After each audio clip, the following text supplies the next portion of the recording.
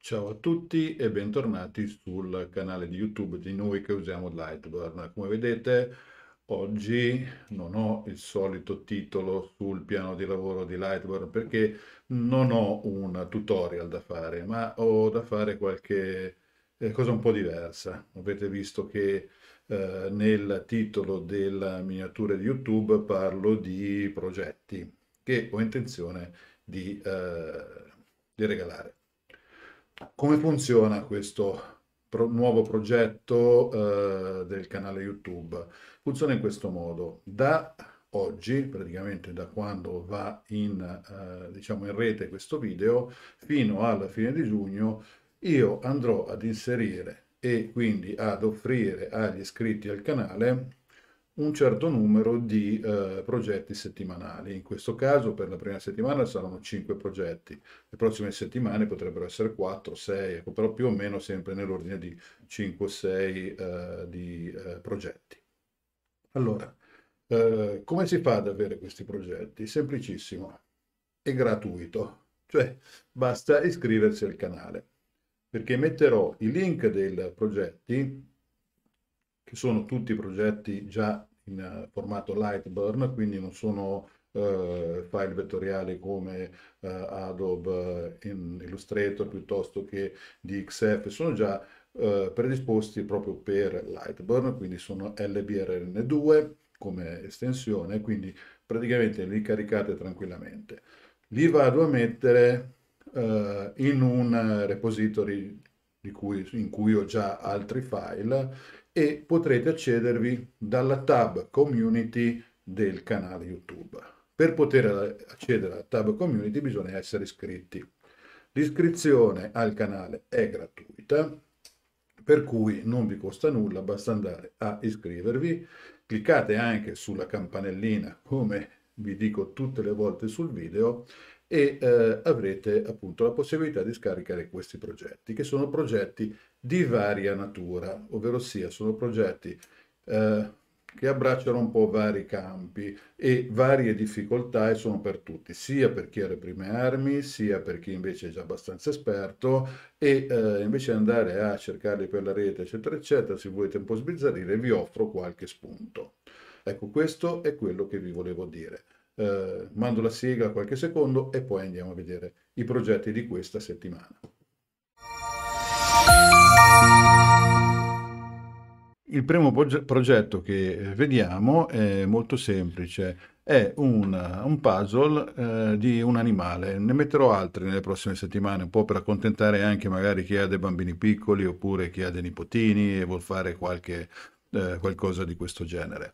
È molto semplice, come vedete, ne ho una piccola serie, per cui comincio con la balena e quasi tutti questi puzzle sono contraddistinti dal fatto che c'è un animale grande al cui interno c'è un animale più piccolo e praticamente il figlioletto, diciamo, e più ci sono questi elementi del puzzle che possono essere incastrati. Semplicissima come lavorazione, la linea nera di taglio e le linee in questo caso verdi sono di incisione.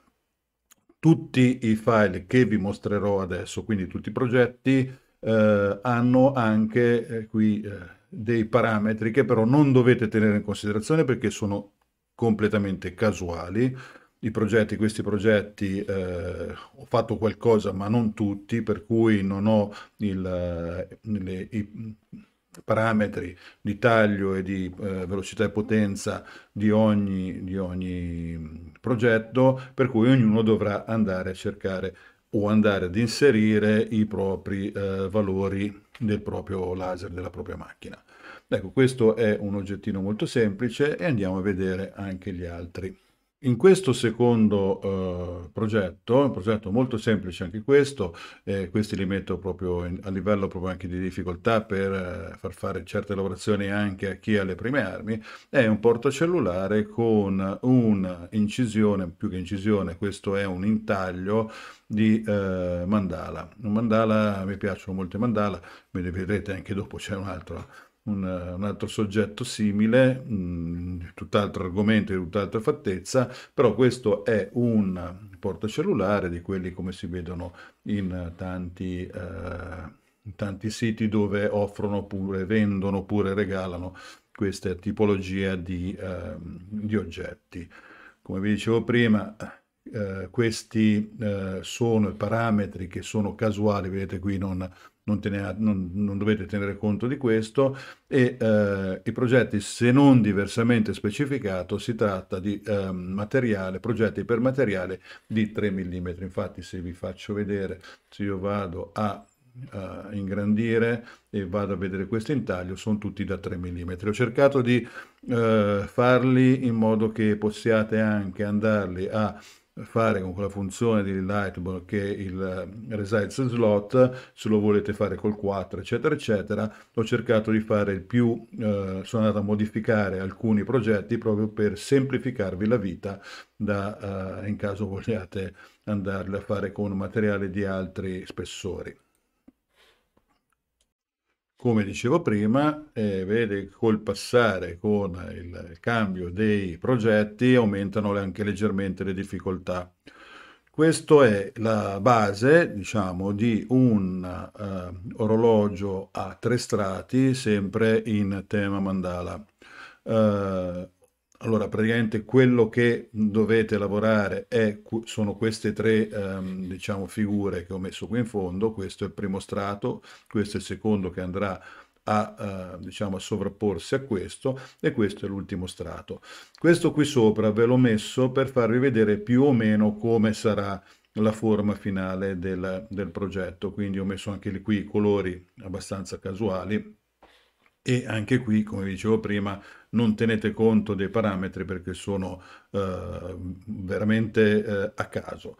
Quello che conta sono questi tagli che servono per fare il progetto. Dopodiché potete andarlo a colorare o utilizzare diciamo materiali di diverse essenze, quindi diverse colorazioni, per poterlo personalizzare.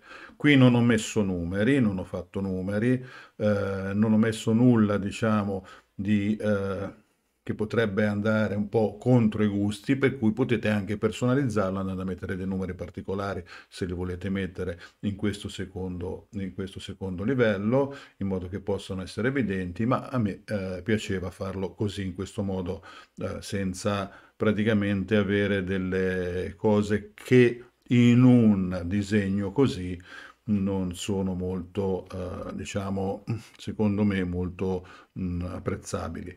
Per le lancette vi rimando al video, appunto, ecco, non mettete col dito medio, magari per chi non l'ha visto lo vada a vedere, vi metto in descrizione diciamo, la scheda per poter andare a reperire quel video. Come vedete stiamo crescendo leggermente di difficoltà, ma non siamo ancora ai livelli molto molto difficili. Quelli li vedremo magari anche nelle altre settimane. Quarto progetto è è una scatola porta fazzoletti, quei fazzoletti che sono in scatola. Vabbè, tanto non ci segue nessuno, sono qui, siamo qui tra amici, e i Kleenex, tanto per intenderci. E infatti vedete qui c'è la feritoia dove escono i fazzoletti. Ho scelto, più che fatto perché non l'ho fatto io nemmeno questo progetto, ho scelto questo motivo che sono fiori ed api, visto anche che siamo in primavera e di api io intorno ce n'ho abbastanza, e è il periodo giusto anche per le api. Anche questo è per 3 mm, anche questi incastri li ho rifiniti in modo da semplificare chi volesse utilizzare il diciamo, materiale diverso dal 3 mm, e però sapete che io non condivido molto quella funzione che fa il resize, perché ogni tanto canna. Per esempio questo qui dovrete andare a modificare questi 2 punti perché non ve li andrà a cambiare. Non fa proprio tutto, comunque qualcosa fa. Andiamo a vedere adesso l'ultimo progetto, quindi vado a cancellare questo e vado a mettere l'ultimo progetto di questa serie. Ecco, l'ultimo progetto è un progetto che così magari vi dice poco, ma se adesso appena vi metto la fotografia lo riconoscerete subito, è un lampadario a goccia. Questo lampadario a goccia, di cui appunto state vedendo la fotografia, è abbastanza, tra virgolette, famoso, specialmente su Etsy. Questo è un file che ho preso da Etsy, e praticamente sono file comunque che non hanno delle licenze particolari, per cui potete usarli liberamente. L'ho fatto anche per questo. Tutti i file sono file, diciamo, che si possono tranquillamente lavorare senza incorrere in problemi di copyright da parte di qualcuno. Diciamo, questo è l'ultimo, sembra abbastanza semplice, cioè è abbastanza semplice come disegno, però l'idea a me piace, perché appunto con questo supporto riesce ad intercalare in modo che si va dalla goccia grande alla goccia piccola, e diciamo nelle due direzioni, quindi questa e l'altra. Allora, come vi dicevo, per ottenere questi, mi ripeto, lo so, per ottenere questi progetti gratuitamente non fate altro che iscrivervi al canale, ed è gratuito. Praticamente una volta che siete entrati nel canale potete entrare anche nella community, perché solo gli iscritti possono accedere alla community. C'è una tab, diciamo, entrate nel canale, dovete, se siete su un video, che state guardando un video di Noi Che Usiamo Lightburn, basta andare a cliccare sulla, lo dico per i meno esperti, tanti di voi lo sapranno, sul, diciamo, il nome del canale, quindi Noi Che Usiamo Lightburn. Cliccate lì sopra, vi si apre la pagina, l'home page del canale, scorrete, specialmente se state utilizzando il cellulare, scorrete finché non trovate la tab Community, cliccate sulla Community, è una specie di... ci sono dei post. In questi post troverete il link per andare a scaricare questi progetti, se vi interessano, ma penso di sì. Poi magari li tenete lì, se non li fate, potrebbe esserci l'occasione magari di farla. Questo, come vi dicevo, è dal giorno della pubblicazione di questo video, quindi questo mercoledì, e poi tutte le domeniche di maggio e di giugno metterò questi progetti. Se avete dei progetti che vi piacerebbe che io mettessi, eccetera, eccetera, oppure una tipologia di progetti che vi interessa, magari mettetemelo nei commenti del video, oppure dei video, anche quelli successivi. Guarda, ho visto questo, non è che magari poi... e vediamo se riesco a accontentare, cercherò di accontentare il maggior numero di voi. Eh, Questo è per quanto riguarda questo progetto. Non so se avete notato, ma da un mese e mezzo, circa due, nel canale c'è anche la possibilità di sottoscrivere degli abbonamenti. Sono abbonamenti questi, mentre l'iscrizione è gratuita, l'abbonamento c'è diciamo, un contributo mensile. Per chi di voi è intenzionato a farlo, non è obbligatorio, continuerete a vedere sempre tutto. Non vi spiego come funziona, perché chi non è interessato almeno non gli sto a fracassare e quindi non salta, e quindi basta che cliccate su abbonati e vengono fuori le caratteristiche degli abbonamenti, quanto costano, pochissimo, e cosa vi do se do in più rispetto a un iscritto normale o a nemmeno un non iscritto rispetto agli altri. Non è obbligatorio, ve l'ho detto, è per chi vuole magari contribuire al canale in modo che possa sempre migliorare, andare a comprare qualche progetto un pochino più interessante, in modo poi da poterlo illustrare con voi e vederlo, magari modificandolo anche in parte. E direi che per oggi penso di avervi detto abbastanza. Io vi lascio, ci vediamo ai prossimi video. Ai prossimi video non parlerò più di queste cose, come vi dicevo, parleremo di Lightburn, come faccio. Ho già in mente qualcosa perché me l'ha suggerito un amico con il quale mi scrive, mi commenta spesso nelle cose. Vedrete, forse sarà una sorpresa un po' particolare, e l'abbinerò però a un progettino di quelli perché ho già in mente quello che mi ha chiesto lui. Ho già un progetto che può servire per capire meglio quel progetto come è stato fatto, ma questo lo vedrete più avanti.